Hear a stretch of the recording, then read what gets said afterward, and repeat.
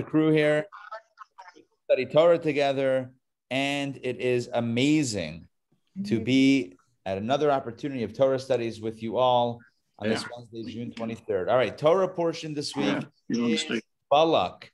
So I'm going to mute everybody and let's talk about Balak. So here's the deal. Balak was a king who wanted to get rid of the Jewish people. I know it sounds like a familiar story.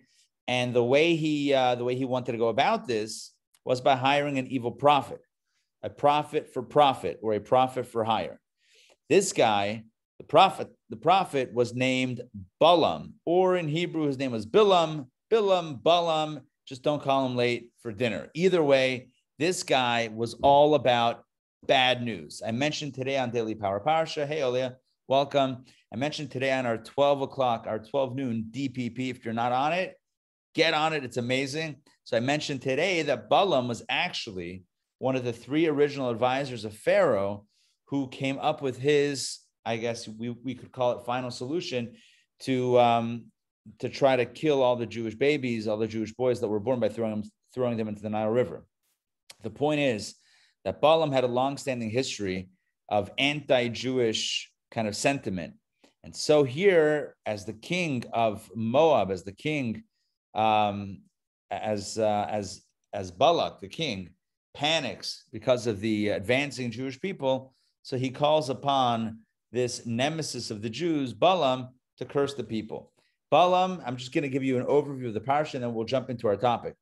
Balaam, there's a bit of a negotiation. Will he agree to the job? Will he not agree to the job? There's enough money put out there that he eventually agrees to the job. Okay, so Balaam is hired. His job is to curse the Jewish people. And he tries 3 times. And 3 times he opens his mouth. He wants to curse, God forbid, the Jewish people. Out come blessings.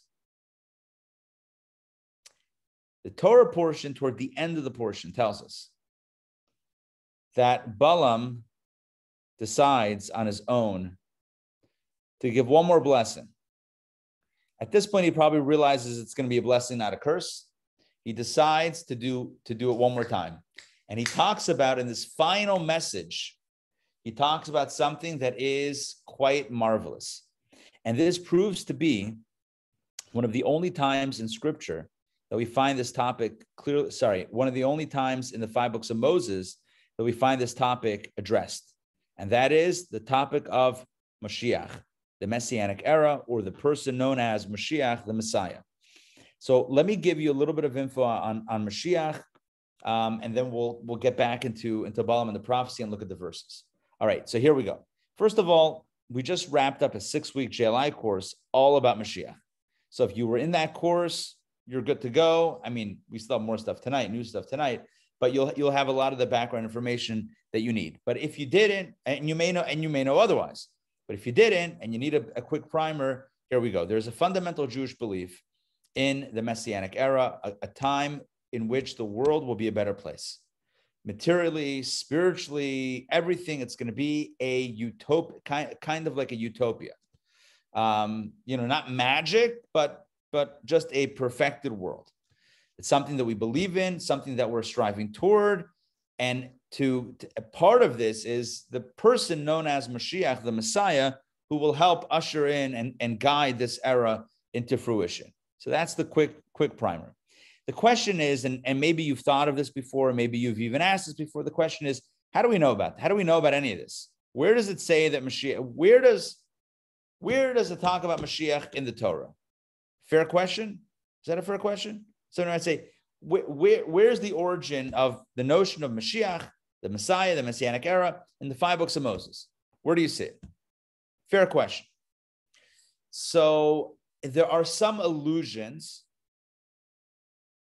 not illusions with an I, allusions with an A. For example, in the song at the sea, it says, Az Yashir Moshe, then Moses will sing, which is an allusion to a future time, resurrection of the dead as well, which, by the way, hey, Paul, welcome.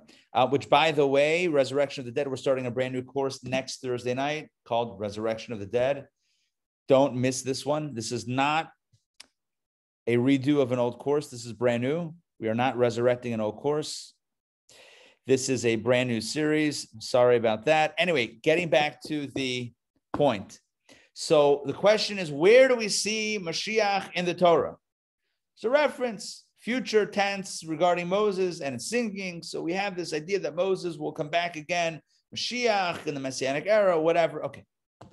But one of the clearer references to Mashiach is in this week's Torah portion from an unlikely source, out of the mouth of the enemy of the Jewish people, the evil prophet Balaam. He talks about Mashiach. Where? Let's look at the verses. All right, I'm going to open up the verses. Oh, and let me tell you the objective of today's class, to understand the prophecy of Balaam, the messianic prophecy that's the clearest messianic prophecy in the 5 books of Moses, to understand what it says, what it means, and extract some life lessons from this. All right, that's the goal. Let's jump in. I'm going to share my screen, and we will look at the verses together. All right, Steve, if you don't mind, Steve Horowitz, if you don't mind getting us started, this is a quote from the book of Numbers 24:17 through 19. We have 3 verses of messianic prophecy. Take it away, Steve. I see it, but not now. I behold it, but not soon. A star has gone forth from Jacob, and a staff will arise from Israel that will crush the princes of Moab and uproot all the sons of Seth. Edom shall be possessed, and Seir shall become the possession of his enemies, and Israel shall triumph. A ruler shall come out of Jacob and destroy the remnant of the city. Thank you. Okay, so this is really important, and I want to go slowly through these verses. But one thing that I need to tell you is that in the preamble to this, and I wish, I wish it would have been cited in this text, in this book, Balaam, the prophet, announces that he is going to share what is going to happen ba'acharit hayamim, at the end of days. He talks about, actually, hold on, let me see if I have, I have in front of me Chayenu. Don't leave home without it. You guys know Chayenu? This is good. This is like your one-stop shop of all. Oh, Steve, I love it. I love it. You're matching my Chayenu with a Chayenu. We got matching Chayenus. Amazing how that works. Love it. By the way, if you don't know what Chayenu is, because like Chayenu, like what's Chayenu? Chayenu is daily Torah study, printed. You hold it, very textile. It feels great in the hand. It's got everything you need to study Torah each and every day. Comfort of your own home, on the train. Anybody ride a train here? I don't know about that, but like you just put it in your jacket pocket. You're good to go. Put it on your desk. Keep it at your house. Take it with you. Waiting in line. You got your Chayenu. You're good to go. I want to tell you what it says in the preamble. I'm just gonna read it in English, but listen. Balaam the prophet says, and now I'm going back to my people. Balaam says, all right, it didn't work. I can't curse these people. I'm going to go back home. But before I go, come, I shall advise you what to do. And I will tell you what this people will do to your people at the end of days. That's literally what he says. He says, Balaam, the prophet says, I am going to tell you what this people will do to you and your people at the end of days. End of days. Hello. That is messianic, right? End of days, that's a euphemism, or that's, I don't know if euphemism, that's a reference to the end of days, the messianic era, the era of Mashiach. And what does he say? So that's the preamble, but look, I kept this text up for a reason because I want to go back to it. So what does he say? So Balaam says, I see it, but not now. I behold it, but not soon. In other words, this is something that's going to happen in the future. A star has gone forth from Jacob, a staff arising from Israel, crushing the prince of Moab, uprooting the sons of Seth. Basically, something about a future person that's going to rise like a star and go forth like a staff, somebody that will be a leader and someone that is going to crush opposition and negativity, and the Jewish people will be once again restored. This is the nature of Balaam's prophecy. Okay? It's right over here. Let me check in with you, make sure that makes sense. Makes sense so far? Yes. End of days, referring to some leader that's going to come. All right, good. Fine. Wait, I have a question. What's the city? What city? It says the remnant of the city. Remnant of the city. Hold on one second. Let me open this up on my side. The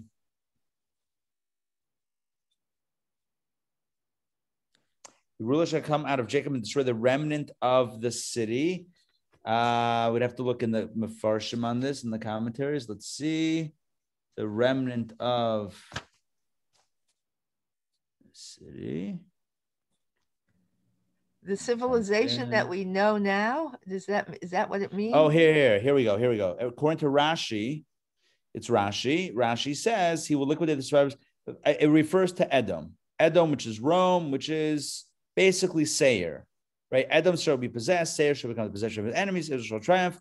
The remnant of the city refers to what we referred to previously, i.e. Edom, Seir, those places, which again were physical places, but refer to a concept. It refers to the, if you will, the annihilation of materialism and the rise of, materialism for the sake of materialism and the rise of a more spiritual reality.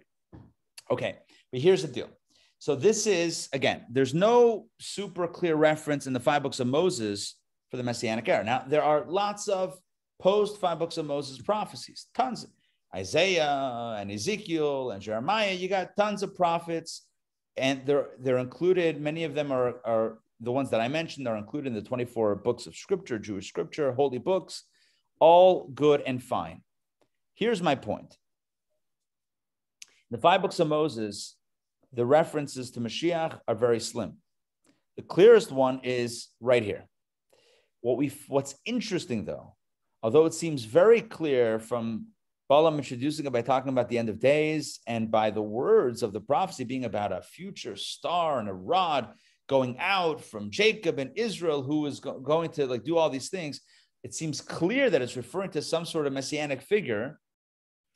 Nonetheless, Maimonides has a very interesting take. And so today what we're going to do is focus on the Maimonidean understanding of this prophecy. How does Rambam, Maimonides, understand Balaam's messianic prophecy? It's interesting, it's compelling, and it holds a lot of lessons for you and I. So I'm going to share my screen again. Let's jump back in and see Rambam's own words. I call him Rambam.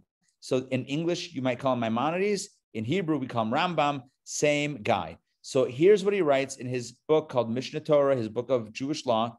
At the end, there are 12 chapters. This is the opening of chapter 11. The last 2 chapters of the Laws of Kings, really the last 2 chapters of the entire work, 14 volumes, talk about the Messianic era and the person known as the Messiah, aka Mashiach. So take a look what he says here in text number 2. And we are going to ask Ray, if you don't mind, to read. There you go. If you can unmute and read. Yes, perfect. Read text number 2. Yes. It is even written in the Torah portion of Balaam, who prophesied about both the Messianic, both the Messiah. Of the Messiah, excuse me. The first Messiah was David, who saved Israel from her adversities. The final Messiah will be from his sons and will deliver Israel from the hands of his descendants of Esau. There it says, I see it, but not now. This refers to David. I behold it, but not soon. This is the King Messiah. A star has gone forth from Jacob. This is David, and a staff will arise from Israel. This is the King Messiah. This will crush the princes of Moab. This is David. And so it says, and he smote Moab and measured them with a rope and uproot all the sons of Seth. This is the King Messiah of when it says, and his dominion shall be from sea to sea, and Edom shall be possessed. This is David, as it says, and Edom shall become slaves to David, and Seir shall become the possession of his enemies. This is the King Messiah, as it says, and the Savior shall come upon Mount Zion to judge the Mount of Esau. Thank you. So this is a little bit of a complicated text. If we're being honest, this is a little bit of a complicated text. Just to simplify it, I want to simplify it.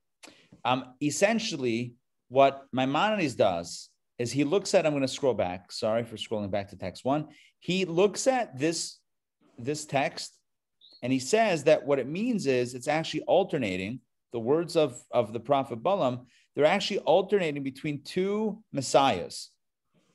Messiah number 1, King David. You might think to yourself, I never knew King David was a Messiah. Well, that's what Maimonides calls him. Messiah number 1, King David. And Messiah number 2, Mashiach, the future Redeemer. That's what Maimonides says. And he says that the verses are written in duplicate, or there's two halves to each verse pretty much. And the first half refers to David. The second half refers to the future Messiah. So a star has gone, I'm just going to highlight here. A star has gone forth from Jacob, David. A staff will arise from Israel, Mashiach.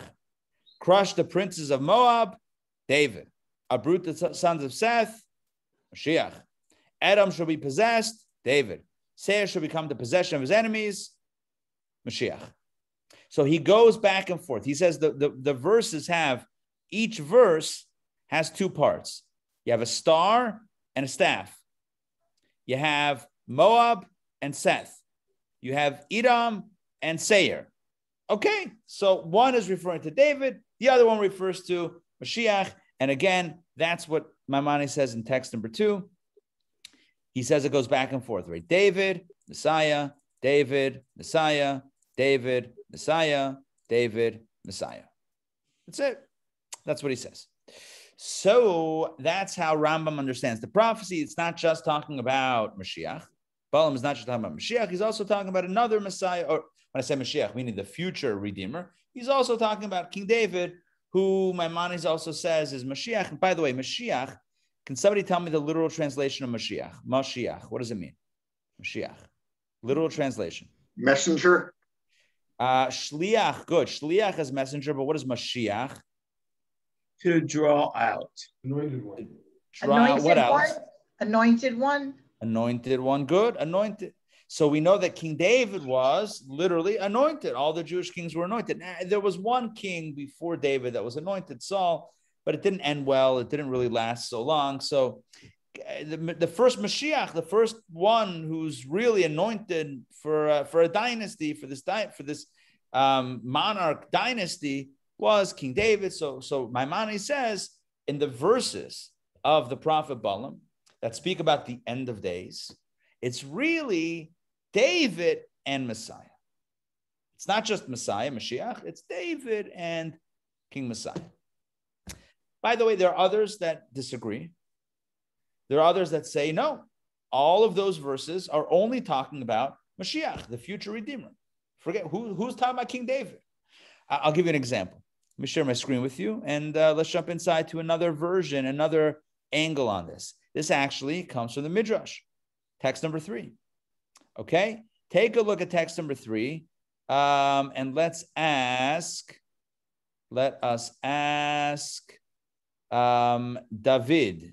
David, if you will, please read this text from the Midrash. Don't forget to unmute.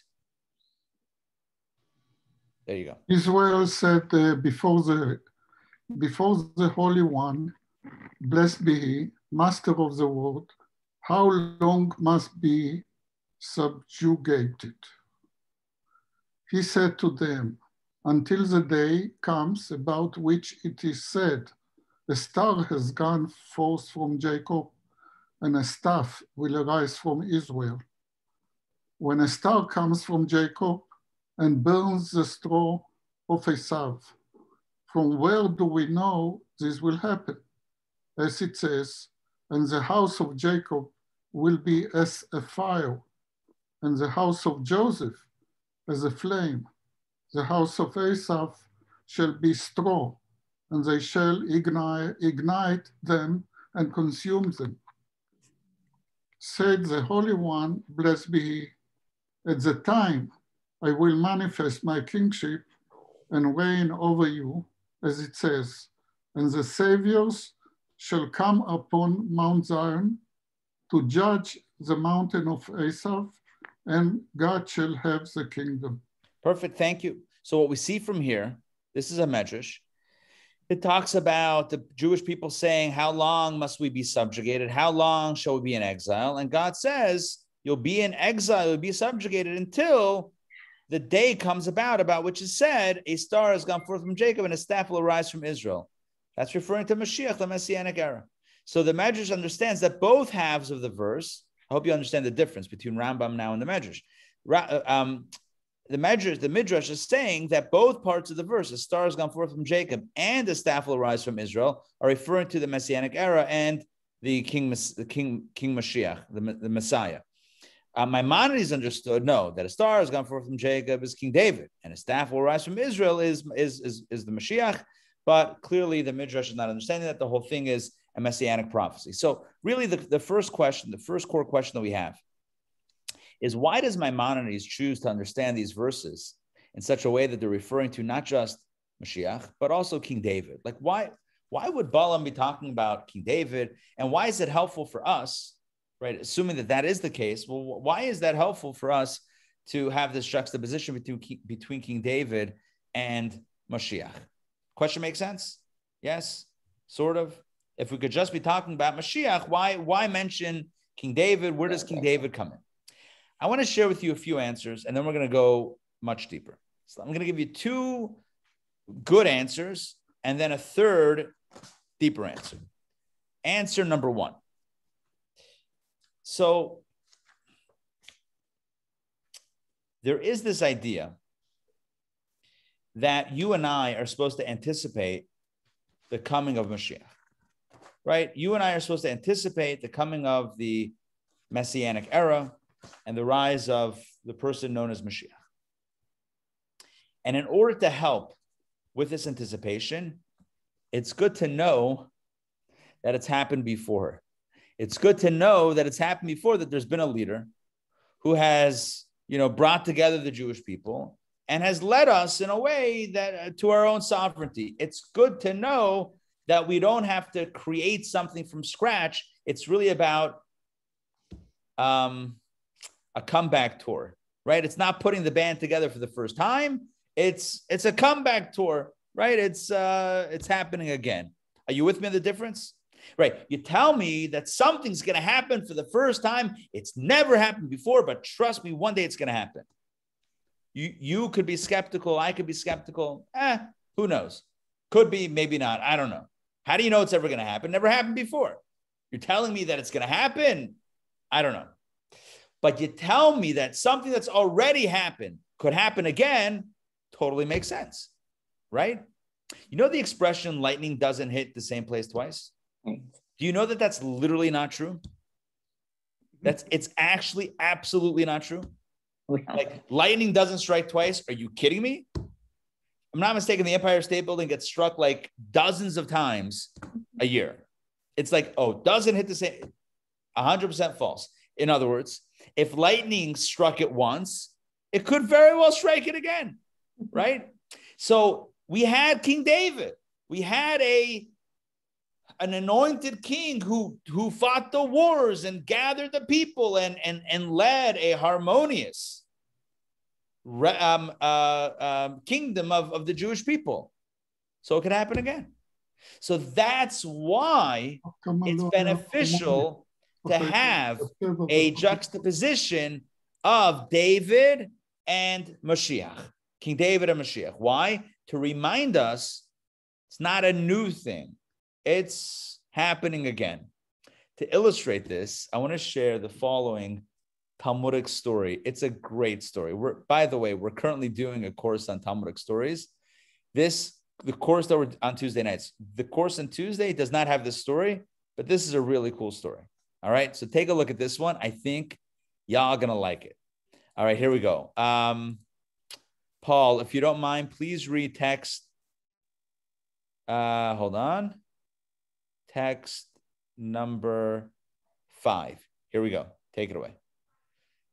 A certain heretic said to Jephthah ben Pesisa, woe unto you, the wicked, as you say, the dead will come to life. The way of the world is that those who are alive die. How can you say that the dead will come to life?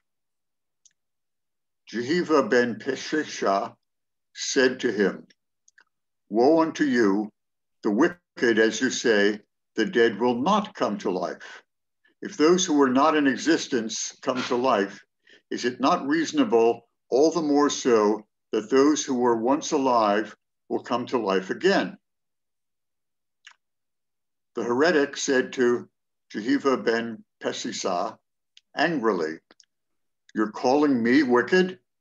If I get up, I will kick you and flatten your hump. As Jehovah ben Pesa was a hunchback, Jehovah ben Pesa said to him, if you do so, you will be called an expert doctor and you will be able to take high wages for your services. Thank you. So here we have this guy. I'm just going to call him Gavia. So Gavia says to this, this heretic says to Gavia, he says, hey, listen, you Jews, you guys are crazy. Why? Because he calls them wicked, right? He says, one to you, the wicked. He's calling the Jews wicked, right? Because you have this belief in the resurrection of the dead. You say the dead will come to life.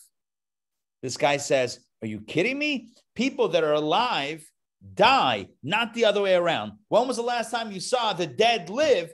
People that are, it's a one-way street. It's life and then death, not death and then life. That's what this heretic argues to the Jew, to Gavia ben Pesisa. Upon which Gavia answers, you call me wicked, you're wrong. Right? You say the dead will not come to life. He uses the opposite logic. He says, have you ever thought about the miracle of childbirth? Right? What happens with childbirth? There's no life, right? There's nothing. And then suddenly life. So if life can come out of nowhere, if those who are not in existence come to life, how much more reasonable is it that those who were alive will come back? In other words, what's easier, to start from 0 to get to 100 or to start from 50 to get to 100, right? What? Are you with me on this? Right? If nothing can become alive, then something that lived once could certainly come alive. It's good Jewish logic. And I'm going to tell you a joke soon about this. But I just want to finish the story because it's kind of funny. I mean, I think it's funny. So this heretic says, you call me wicked. Now, mind you, the irony, the logic is not lost here. This dude called him wicked. He calls him back wicked, but of course says, how dare you call me wicked? It's like, I'm just using your words, but whatever. He says, I'm going to flatten your hump, your hunchback. He says, you know what? If you do so, kol hakavod, thank you very much, because you'll be a great doctor. Anyway, that's how that story ends, kind of with a little bit of a rabbi joke, which reminds me of another rabbi joke. So it says that these scientists, these doctors come to God one day and say, God, that's it. We don't need you anymore. You know, for a while we needed you. We really needed you. Then we thought we needed you. Today, we don't even think we need you because we can actually create life in the laboratory. We don't actually need you. That's it. Science has figured out the secret to life and the mystery of creating life. So God says, really? Scientists say, yes. God says, okay, so let's have a creation contest. Okay, each of us are going to create and we'll see if you can really create, if I can create, and whoever creates, whoever's the winner is indeed. If you can create, kol hakavod, more power to you, but let's just see. So what happens is God says, let's do it old school, right? We're going to create life, human life from the earth. The scientists say, no problem. We have that figured out as well, right? Adam was created from the earth, so we can also create now life from the earth. God says, okay, begin. And the scientists reach down, pick up a piece of earth, and God says, get your own earth. So here's the deal. That was the end of the joke, right? Get your own earth. That was the punchline. Essentially, it's easier to work with existing materials. Dr. Maxey. Okay. So it's easier to work with existing materials. So you tell me that a person could be born out of nowhere, and that's reasonable, but the dead cannot be resurrected. That's unreasonable. Why? If life can come out of nowhere, then certainly life can come out of the remains of someone that was previously alive. That's even more logical to say. Anyway, that's the argument. The point is, it's the same argument here regarding David and Mashiach, right? To tell me that we're going to have a messianic era and a king Messiah, a Messiah that's never happened before, and it's going to be like totally new, but believe in it. All right, it's a little bit of a harder sell, but to tell me that, no, we've had this before, King David, look it up, it's in the history books, right? We have the artifacts.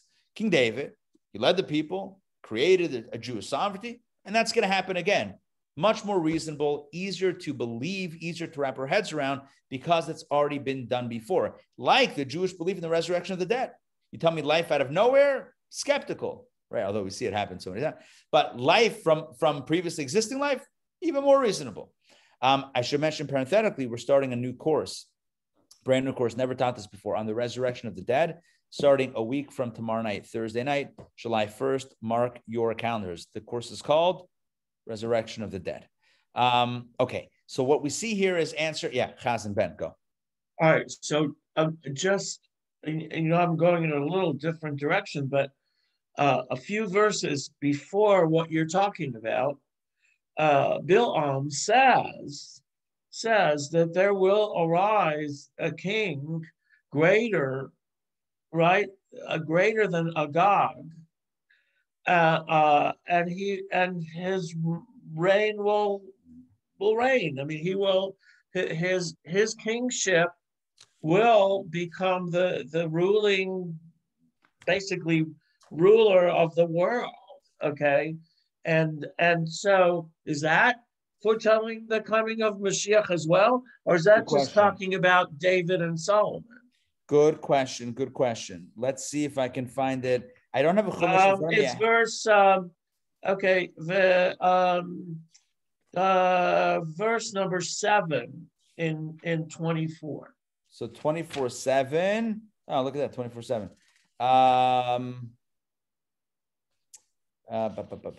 Let's see. I've been studying it all day, Rabbi. Their first king will triumph over Agag, and their kingdom will be further exalted. Let's see what that's referring to. There's different commentaries. I don't have all the commentaries in front of me. Oh, you know what? It's interesting. According to Rashi, at least, it's referring to Shaul, to Saul, the first Jewish king. Yeah. Their king will triumph over Agag refers to Saul, who vanquished Agag, king of Amalek, and the kingdom will be exalted. And the kingdom will be exalted refers to David and Solomon. Yeah, I'm thinking that beyond Rashi, that it really, I mean, if you really look at it, it really, historically, it refers to Solomon, David and Solomon. Yeah, so the second half, the kingdom will be even further exalted, he says refers to David and Solomon as well. Yeah. But the core thing that we're trying to figure out is why is it that Maimonides, I mean, so one could say, look, so that's talking about Saul or David and Solomon. And so when Bilam, when the prophet pivots to the end of days, let it just be about Mashiach. Why does Rambam, why does Maimonides interject? No, David and Mashiach, David and Mashiach, David and Mashiach. Why David? And so there's this beautiful, again, the commentators say a beautiful idea. Mashiach is supposed to be a descendant of David. Obviously. Right, but why? Yeah, for sure. But why do we have to say that the references of Mashiach are also referring to David? Even though, yes, of course, Mashiach is from the Davidic dynasty. Why is that important? And so we have one answer that says that it's actually, it helps with the emunah. It helps with the faith and the belief in Mashiach. Because it's one thing to believe that, something's going to happen. It's never happened before. It's going to be cold. It's going to be like out of nowhere, out of the blue. Boom, believe in it. It's a little bit of a harder stretch. It's a little bit it stretches the emunah, the faith, the trust a little bit more, a little bit further. But you tell me that, no, it's David and Mashiach. In other words, we have already a model for this. We've established a dynasty. Yes, exactly. We have a precedent. We have a dynasty. Exactly. So it's going to follow on the heels of that. Now that's already a little bit more understood. So that's answer number one. I'm going to give you answer number two, and then we're going to go even deeper. Answer number two has to do with the notion of also helping us believe in the coming of Mashiach. And to understand this, I'll give you an example. Somebody tells you, let me think of a good example. Somebody says that this week I'm going to send you on Cash App $10. And next week, I'll send you another $10. Okay? Because this, that, or the other, I'm going to send you, this on Friday, I'm going to send you before Shabbos, I'll send you $10. And next Friday, another $10. Maybe, maybe not. But what happens when the first Friday they send you $10? So what are you thinking? Okay, so then I can probably count on the next $10. So because Rambam, Maimonides, understands this is referring to David and Mashiach, it again helps with Emunah, helps with the faith. Not just because it's been done before, but because half of the prophecy has been fulfilled, right? Understand this. Maimonides is saying that this is Balaam's prophecy 3,000 years ago, right? 1,000 years or whatever it is, maybe not 1,000, 400 or 500 years before King David was born, right? So now, what is Maimonides having us understand? That hundreds of years prior to David, this guy named Balaam was foretelling the rise of two great monarchies, the monarchy of David and the monarchy of Mashiach. One has already come to pass. Doesn't that help bolster the belief in the second, right? He's delivered, God has delivered on half the prophecy. Certainly the other half is not too far behind. This is the second approach, and this also is bolstered by a beautiful Talmudic story. I'm going to share my screen with you. And Susan, if you don't mind reading this one, and hey, Richard, it's good to see you. Let's take a look at text number 6. Here we have Rabbi Moshe Trani, who explains hopefully exactly what I just shared with you. Okay. Even Balaam prophesied of two Mashiachs, about the first Mashiach, who was David, and about the last Mashiach, who will emerge from his progeny. Just as his prophecy was fulfilled with the first Mashiach, so will it be fulfilled with the last. And there we have this logic. And the logic helps bolster our faith in this future promise of redemption, right? Because Balaam told us about two Messiahs, two Mashiachs, David and the future Redeemer. So here's the logic, or here's what helps our faith and our trust. Just as the prophecy was fulfilled with the first Mashiach, so will it be fulfilled with the last. So it's not just telling us that, it's been done before, so it can happen again. More so, the first half has already been fulfilled. The second half is around the corner. This concept is also found in this really powerful story. I'm going to read this. It's a long story. I'm going to read the story, text number 7. All right, take a look at text number 7. No. 1 second. Take a look at text number 7. This is coming from Talmud Tractate Makot 24b. This is referring to after the destruction of the second Holy Temple in the year 69 of the Common Era. So after its destruction, there was a group of rabbis, great rabbis, who were walking along the area of where the temple once stood. Take a look at this dramatic story. Yet again, the group of rabbis were climbing the hills toward Jerusalem together. And once they had crested Mount Scopus, they tore their clothing as a halachic sign of mourning. I'm going to explain that also. Basically, it says in Jewish law that when one encounters a painful loss, one is meant to tear their garments, to tear their clothes as a sign of mourning. We call it kriya. It's an important halachic mandate when one is in a state of mourning and grieving a loss. It's not only for a loved one. It says when one beholds the destruction of the temple, one is also meant to tear one's clothing. So here they were literally in the aftermath of the temple's destruction. They were climbing the hills, and they saw the area where the temple once stood. They tore their clothes. Once you don't have to, you make a tear in the shirt, and okay. Once they had reached the Temple Mount, listen to this. They saw a fox emerging from the place where the Holy of Holies had once stood. Can you imagine? Where the temple once stood, it's in ruins, and you see a fox just running out from the rubble. So they started to weep. The rabbi started to weep. But Rabbi Akiva laughed. If you don't know, Rabbi Akiva is one of the greatest sages of the Mishnah and the Talmud. Rabbi Akiva was like a top-level sage. He is one of the most famous rabbis in all of Jewish history. And here he did something very surprising. Seeing the ruins of the temple, seeing a fox, meandering around in that holy place, they all cry, but he laughs. Why are you laughing? They demanded. Why are you weeping? He replied. They lamented. A place of which it is said, in the common man that draws near shall be put to death, has now become the haunt of foxes. Should we not weep? Right? It's a Jewish answer because it's rhetorical. But they said, look, when the temple stood, no one's allowed to go there unless you're a priest, unless you're a Kohen. And now foxes are running around. Oh, if you're a Palestinian, you can go there anywhere.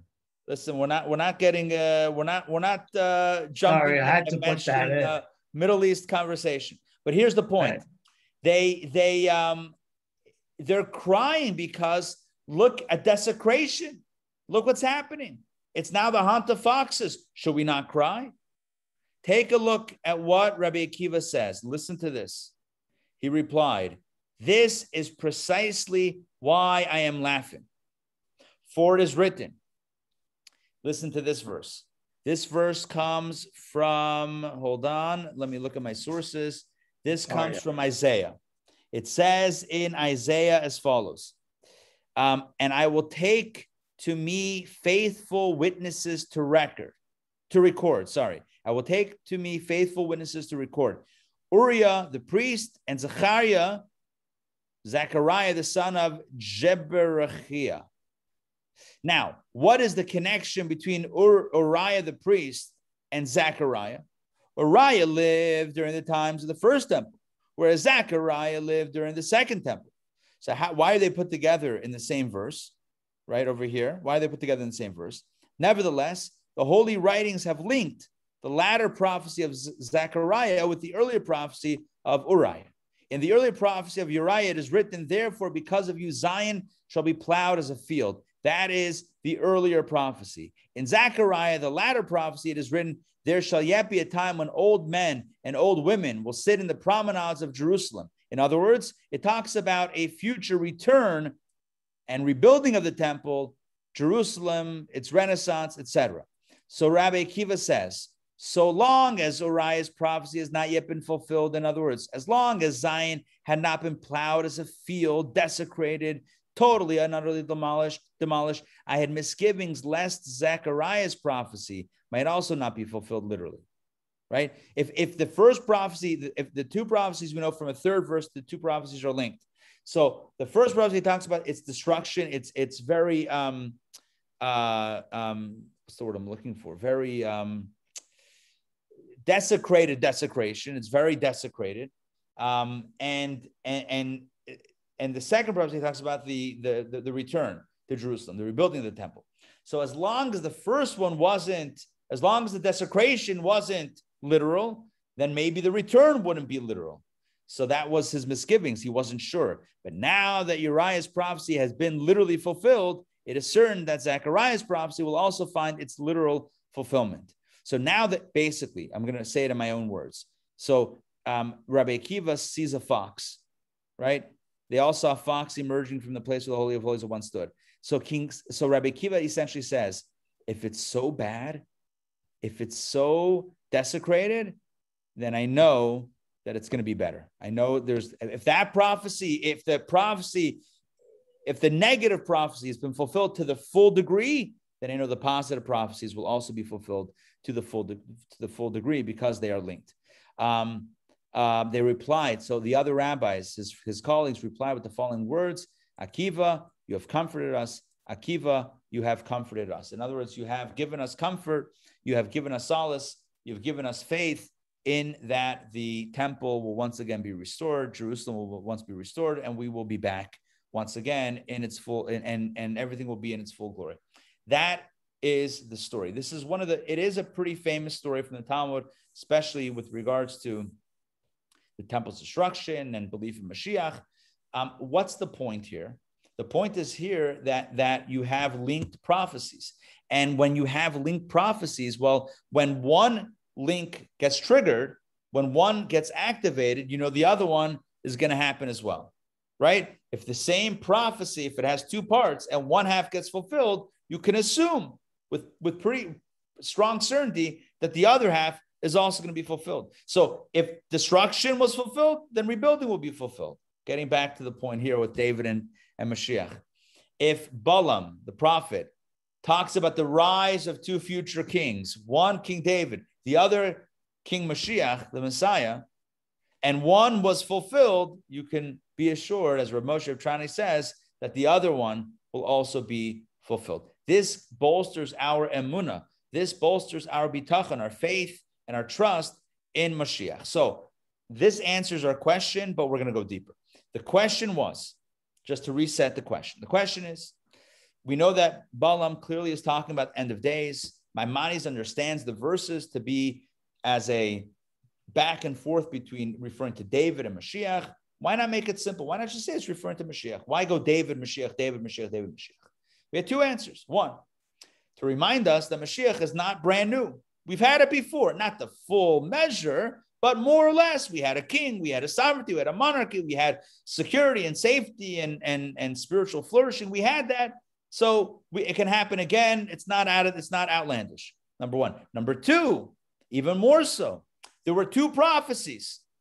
One was fulfilled. The other one also will be fulfilled. And that gives us certainty in the coming of Mashiach. So we could answer that. Why does Maimonides choose to understand the verses and the prophecies referring to both David and Mashiach as a framework of bolstering our emunah, our faith, and our trust in the coming of Mashiach? I hope that makes sense.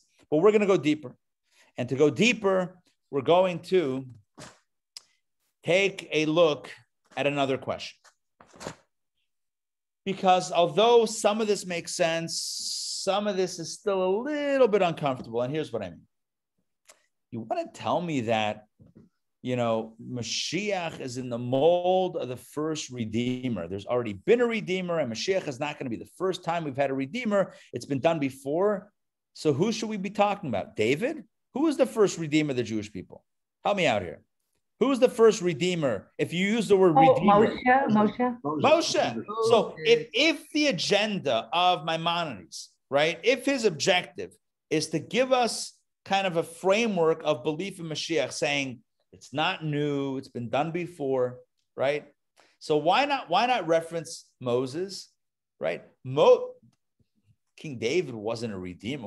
How did he redeem the Jewish people? What, they were slaves?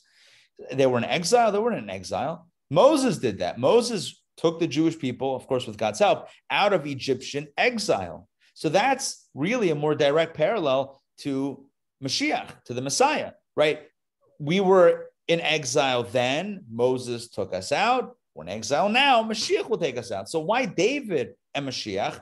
The connection should be Moses and Mashiach. That's question number one.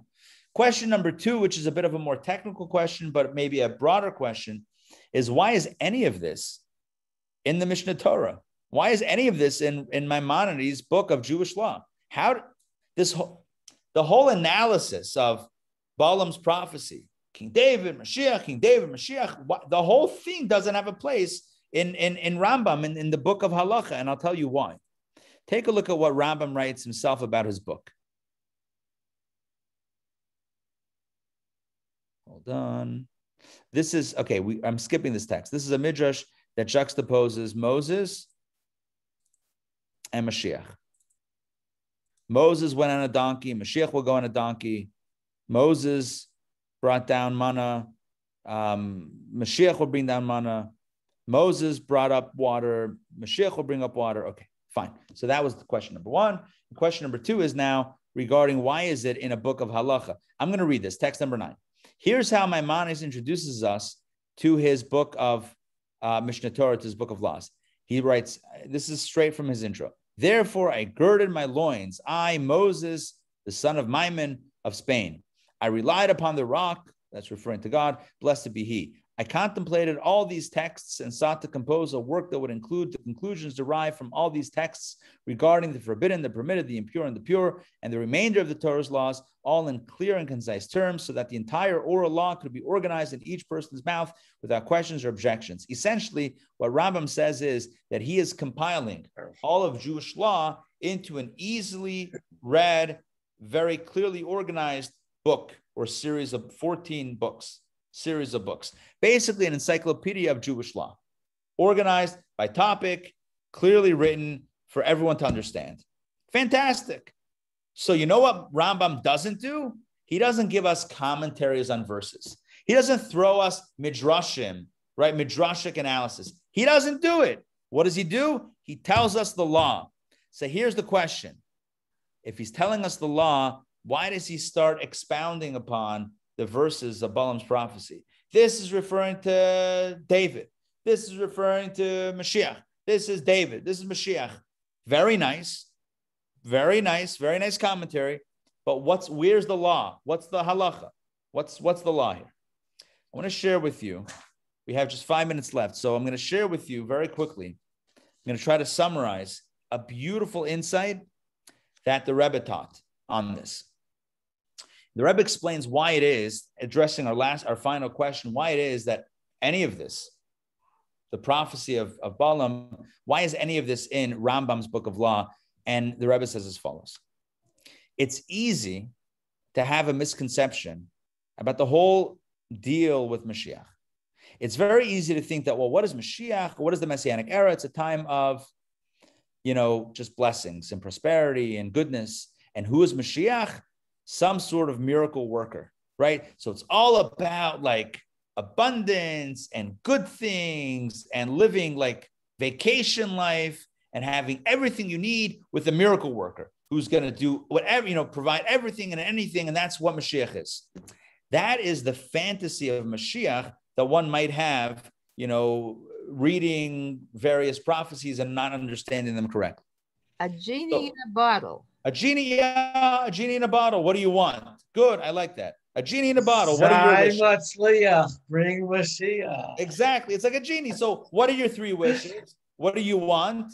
Right? So, and what do you want? You want candy growing on trees? Done. What do you want? A fleet of Teslas? Done. It's like, that's Mashiach. A miracle worker with all these things. It's much more than that. What is Mashiach? According to Rambam, again, this is why it's in halacha, because Rambam is clarifying the gedarim, the framework of Mashiach. Maimonides tells us, and I'm going to show you the text soon. Maimonides clarifies that Mashiach is not a miracle worker. He might also do miracles, but that's not an essential job qualification. He doesn't need to perform miracles to be Mashiach. Mashiach is simply, I don't want to reduce it too much, but Mashiach is essentially someone who is committed to Torah and mitzvot and leading the Jewish people back to a renaissance of Judaism. That is essentially what Mashiach is. Yes, the era is good for everybody and there's blessings. All of that is true also. But the core of the identity of Mashiach and the role of Mashiach is to bring a renaissance back to Judaism. That is the core role of Mashiach. So where do we see this? In Maimonides' writings. Here you go. Take a look, text 10. This is in Mishnah Torah. Do not presume that the Messianic king must work miracles and wonders. I just literally told you this. Do not presume that he's a miracle worker or bring about new phenomena in the world or resurrect the dead or perform other similar deeds. This is definitely not true. Proof can be brought from the fact that Rabbi Akiva, who we mentioned before, one of the greater sages of the Mishnah, was one of the supporters of King Bar Koziba and would describe him as the Messianic king. He and all the sages of his generation considered him, King Bar Koziba, to be the Messianic king until he was killed because of his sins. Once he was killed, they realized he was not the Messiah.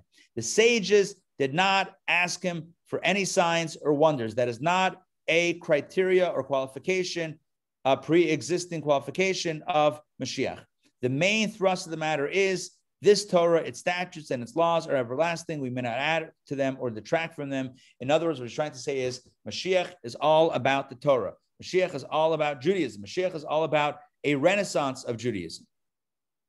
Take a look at how Maimonides describes who Mashiach is. If Mashiach is not a miracle worker, so then who is Mashiach? Here he goes. If a king will arise from the house of David, who diligently, look, the first criteria, diligently contemplates the Torah and observes its mitzvot, as prescribed by the written law and the oral law, as David, his ancestor, did, we'll get to that in a second, and will compel all of Israel to walk in the way of Torah, and will rectify the breaches in its observance, and will fight the wars of God, we may with assurance consider him the Messiah. If he succeeds in the above, builds the temple in its place, and gathers the dispersed of Israel, he is definitely the Messiah. He will then improve the entire world, motivating all the nations to serve God together. As the verse states, I will transform the peoples to a pure language, that they will all call upon the name of God and serve him with one purpose. What is the point? The point is very simple. Mashiach is not a genie in a bottle. I like that. Mashiach is not a miracle worker. Mashiach isn't necessarily. Mashiach is not hocus pocus magician. Mashiach is someone committed to Torah, someone committed to the mitzvot, someone inspiring that inspires others, brings the Jewish people back together under God, under Torah, etc., and inspires the whole world to find and dedicate themselves in their own way to Hashem. That is literally what the Rambam says in the halachas, the hilchot, the laws of Mashiach. This is not a drash, it's not homily, it's not commentary. This is Mishnah Torah, Laws of Kings, chapter 11, number 4 in his book of law. He talks about who Mashiach is and what Mashiach's role is. And therefore, based on Rambam's understanding of who Mashiach is, that's why Rambam cites the verses from our Torah portion and cites the commentary of that. It's referring to alternating. It's referring to David and the Messiah, David and the Messiah, to bring out the close connection. And let me explain. It's not just because it's easier to believe. It's not just because half of the promise has already been kept. It's much more than that. Who was King David? Why are we referring to Moses? Because Moses did not unite the Jewish people under all of Torah and mitzvot. And you're wondering, what do you mean? Didn't Moses help us get the entire Torah? Yes, but we didn't do all of the mitzvot under Moses. Why not? Why not? Because we weren't in the land of Israel. And the majority of Jews were not living in the land of Israel because no one was living in the land of Israel. You didn't have Israel. So you had a bunch of laws that weren't kept. And then after Moses was Joshua, and after Joshua were the various judges. And they were fighting wars. It wasn't settled until the times of King David, who finally ended, for at least for a time period, finally put the chaos to an end and returned strength or brought strength to the Jewish nation. And the Jews finally lived under one monarch, united under Jewish law, under Torah law. And it was at that point that the Jews were finally able to keep all of Torah and all of the mitzvot. And really, we talk about peak Judaism. That was peak Judaism. And thus Maimonides says that's why Maimonides draws the continuous parallel in the verses between David and Mashiach, to remind us who Mashiach is and what Mashiach is about. Mashiach is not about miracles and candy growing on trees and free Teslas for all. That's not and canceling student debt. That's not what Mashiach is, although that's also a good thing. That's not Mashiach, right? Although it might be messianic, it's not Mashiach. Who is Mashiach? Mashiach is about the spiritual stuff. It's about, for Jews, it's about the Jewish stuff. For everyone, it's about the godly stuff. Mashiach is about, for Jews at least, is about Judaism. It's about Torah. It's about mitzvot. That's what Mashiach is. And thus the closest parallel we have, the closest precedent we have is King David. King David, who united the Jewish people, got a solid Jewish sovereignty thing going, and was able to preside over the first time when Judaism could really be performed in its full measure. So I want to share with you, let me just share with you a text or two from the Rebbe, and we'll close it out. take a look at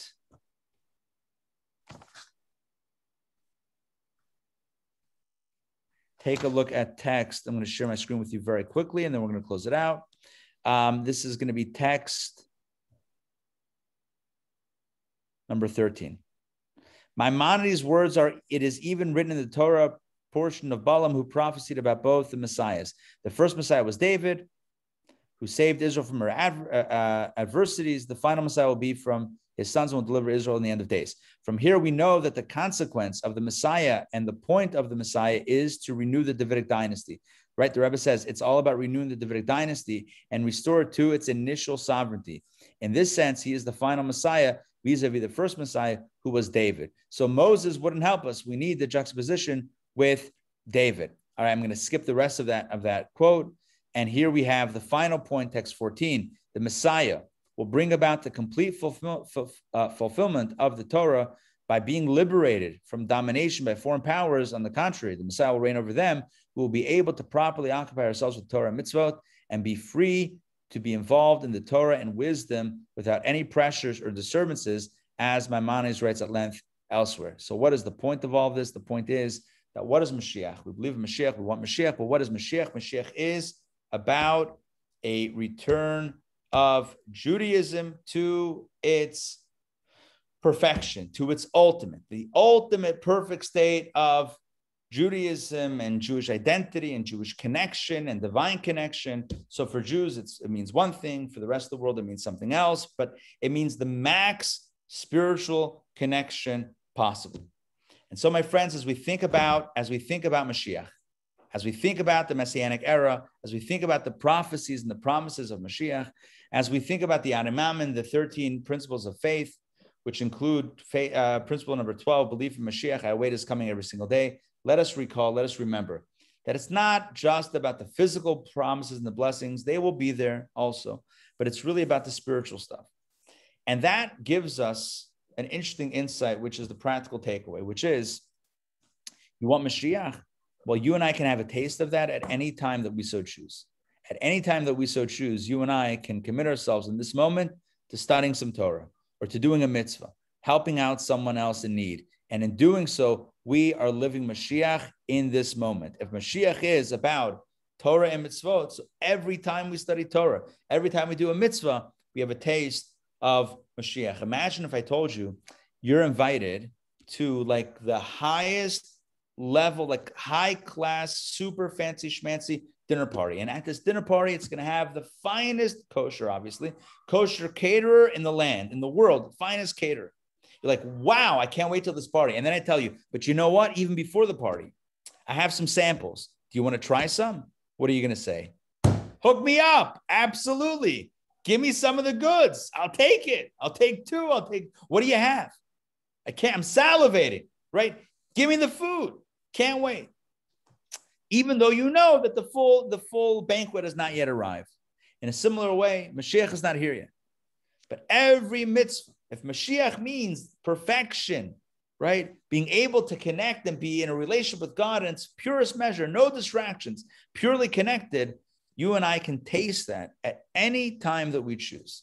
At any time we choose, we can open up a text and study some Torah, whether it's, in a printed form or in a digital form, audio or video, doesn't make a difference. You and I can do a mitzvah at any time. There's always a mitzvah to do somewhere, right? You can do a mitzvah, and in those moments, connect fully with God. May we taste from the banquet, right? The banquet food, you have access to the kitchen. They're setting the tables, but you're in the kitchen. You can taste straight from the chef. You can have some taste. So what are you going to go for, right? What are you going to go for? The sushi, the caviar, the roast beef, the brisket, right? The sous vide, right? What are you going to go for, right? Go for the gold. Whatever it is, it's going to be good because it's the master of all master chefs. So here's how I want to end. I want to end with a l'chaim. I don't have anything in front of me other than LaCroix, but you know what? It's also I'll drink one for you, Rabbi. L'chaim. L'chaim to tasting. L'chaim to enjoying and indulging in our connection with Hashem in a good way, spiritual indulgence, to enjoy the connection, the opportunities that we have to do things that are meaningful. Let us say l'chaim together. L'chaim, So beautiful, all sorts of different drinks. L'chaim. All right, that's it for tonight. So a few quick announcements before we close it out. Announcement number one is, don't forget, next Thursday night, you know what I'm going to do? Because I see that you guys really want to see this information, I could just tell it on all your faces. I can read the room, right? Even if you don't know that you want it, I know that you definitely want to see this. Right? This is for sure what everyone. The sign of a great leader, knowing what we want, even when we can't verbalize it. See that? So here's what this is. It's called Resurrection of the Dead, a new 3-part online series on radical eternal life, drawn from classic and spiritual Jewish wisdom. This is our brand new course. It is starting next Thursday night at 8 p.m. online. Sign up on the website, Intown Jewish Academy.org/resurrection. Join us. It's going to be a great course. I have taught about the resurrection of the dead in courses before. We had a little bit of a mention in our last JLI course on Mashiach. We've had it in our afterlife courses, maybe a class or a half a class on it. This is going to be 3 sessions with brand new material that we've never taught before, that I've never taught before on the topic. So if you want a really comprehensive look at the resurrection of the dead, then join me for this. It is really a profound topic. It's not about the soul living on forever. It's about the body, literally the body coming back to life. I'm going to open up the webpage myself just to give you the 3 topics. The first session, the title is called Flesh Over Spirit. The second session is called Discovering Your Deepest Self. And the third session is called Quantum Leap. Join me for that. It's going to be a great course. I think everyone's going to enjoy it. All right, that's it. Other announcements, we have an event, a really cool event happening in July 13th. It's called Archaeological Secrets of, I should know what it's called. It's called The Archaeological Claim to Jerusalem, Revealing Secrets Some Do Not Want You to Know. You might have noticed that there's a lot of questions about the Jewish claim to the land of Israel. You may have seen it in the news, right? People say that Jews may not have a right to the land of Israel. Some people may be saying that.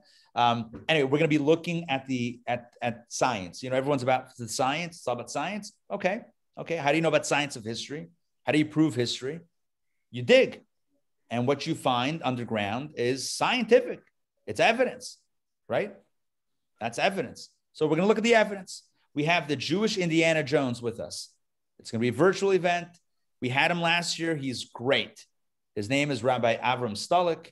He lives in Florida, but he is an expert in Israeli archaeology and archaeological finds. It's visual. He's got like PowerPoints and images and video. He's going to show us the incredible discoveries under the holy city of Jerusalem that point to the Jewish connection to the land. You might be thinking it's obvious, or maybe you're thinking, did they find anything new that I don't know about? There's only one way to find out, and that is by joining us July 13th to find incredible discoveries under the holy city.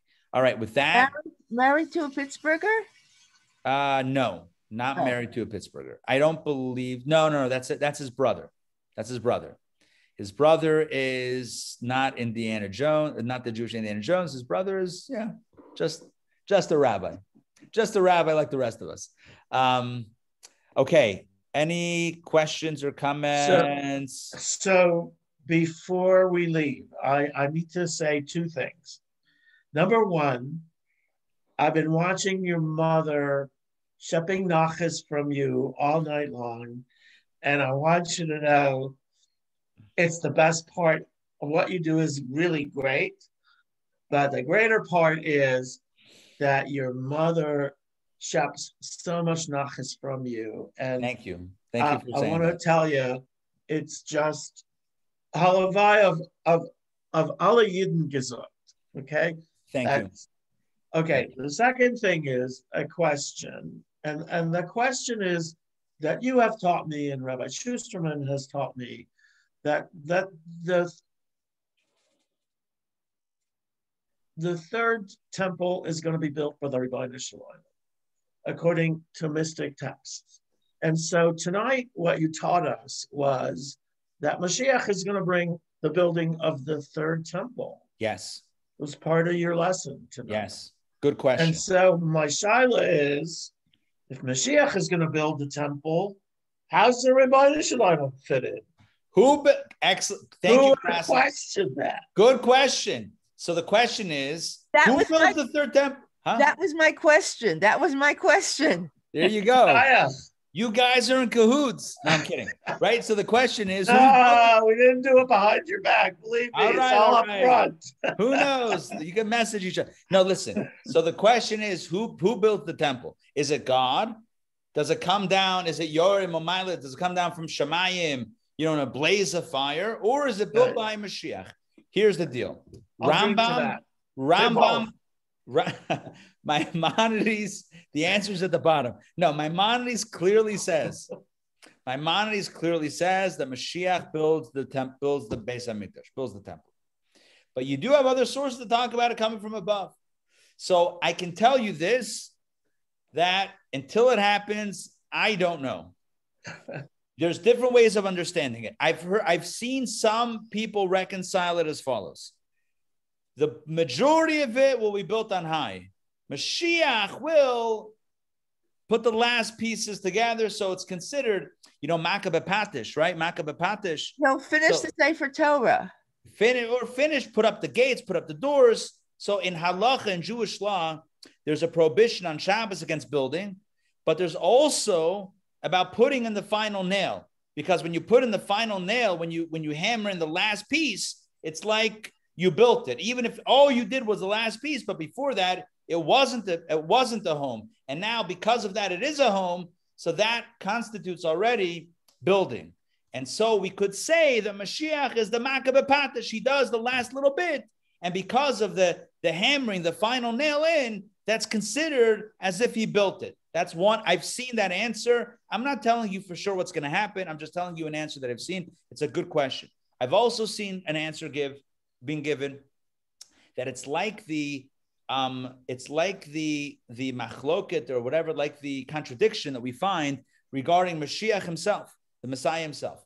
Does he come in riding on a donkey, like we read tonight, or on Anani HaKavod on the clouds? No, which one is it? Is he on the donkey? Right? Is he driving a, hold on, let me get a good one. What's that car? A Pinto. Remember the Pinto? Right? Yeah. Is he driving a Pinto? Weren't those the cars that exploded? Am I wrong here? Yeah. Maybe he should not be riding a Pinto. They had the gas tank in the back. They were the ones that exploded. They caught on fire. They had gas tank in the back. And if you really surrendered, the whole thing would blow up. Firestone tires to put on their Pinto in the day. That's crazy. That's almost like putting a battery under your car. Wait, I'm kidding. I'm only in jest. All right, back to Tesla. So here's the point. So he could either be driving a Pinto or a what's that really expensive car? A Bentley. No, Maserati. Huh? Lamborghini. Lamborghini. Maserati. Good, a Maserati, right? Like a really. So which one is it? So one of the ways that we answer this question but one of the ways the question is answered in the good books, and we actually did mention this in the Mashiach course that we just finished, is there's a question of zachu or lo zachu. Like if the Jewish people are meritorious, they could bring it early with a lot of extra super duper miracles. If it runs its normative course, then it's be'ita achishena. It's either on time or it's sooner. So if it's sooner, that means that we really did a good job and we get extra perks. If it's in its time, it means that it's the basic how it's meant to be. Again, I'm not predicting. I'm just telling you thoughts that are out there. So one could say the same thing. If we bring it sooner and whatever, so maybe the Eibusher builds it. Maybe it comes from on high. But if it's more of like in its time and more of a normative progress, then maybe Mashiach builds it. Anyway, as Maimonides says, I'll just quote Maimonides to kind of wrap this piece up of the discussion. a lot of things about this we won't know until it happens. But until then, we will be eagerly anticipating its arrival. All right, so let's close it out. We'll let everybody go. So I need to just because you were talking about driving. So one of my wonderful previous rabbis that I had the privilege to work with, whose name is Jack Reamer, who is, may he live long and be well. As he says, ad mea ke'esrim, that's what he taught me. But he was the worst driver I have ever driven with, and scared me to death every time I drove with him. We were on the way to a funeral, and he drove at the last time that I would drive with him. And he said, Ben, I'll get you to that funeral one way or another. But then he finished and he said, you have nothing to worry about because Shomer Pesayim Hashem.